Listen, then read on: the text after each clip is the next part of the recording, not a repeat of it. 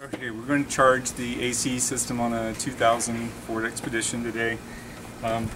First thing to do is to find the service ports, and the high side service port is going to be right up by the condenser here, and then the low side is a little harder to get to, though. It's buried up underneath the electrical connections here on the accumulator or dryer.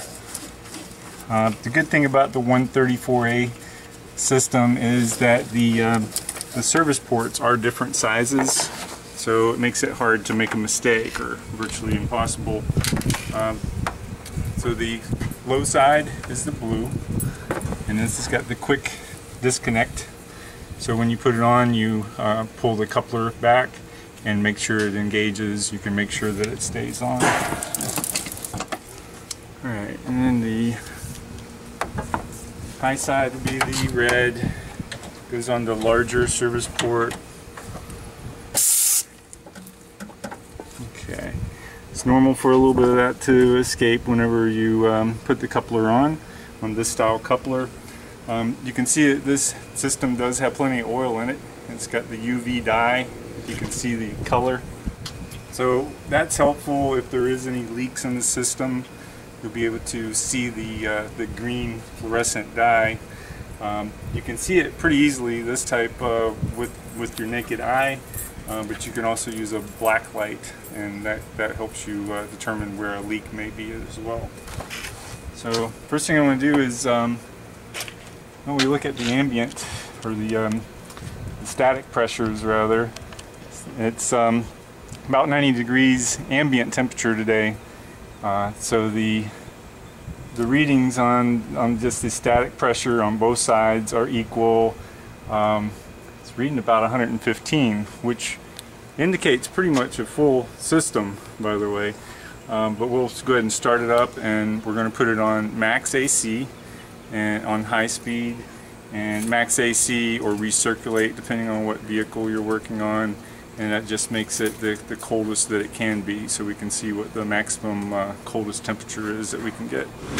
Okay, so what we're doing is putting the AC on maximum cold, and you can see the readings we've got set on max AC, and the coldest setting that it'll go to in this vehicle, it reads as 60. We do have the rear AC on as well, and it's all the way down as cold as it can get. We have just a simple thermometer in the dash vent there. Usually when I'm checking the temperature in the vent, you want it about as close as to the evaporator as you can get. And I prefer the inside vent as opposed to the outside. I believe that's usually about the coldest temperature that you'll get coming out of any of the vents. The further away from the evaporator, naturally the warmer the air may be, just because it will cool down a little bit from radiant heat going through the ducts and all. Alright, so we're going to go out and see what kind of readings we have. Alright, so just at idle, we've got some AC pressure readings now.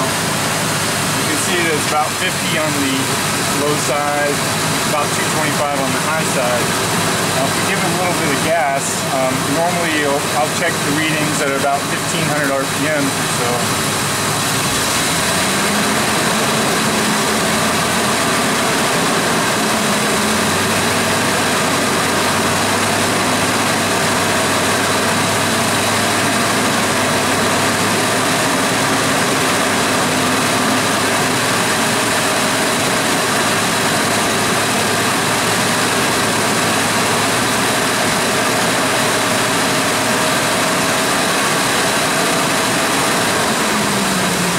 So the lowest I saw the low side go is about 40.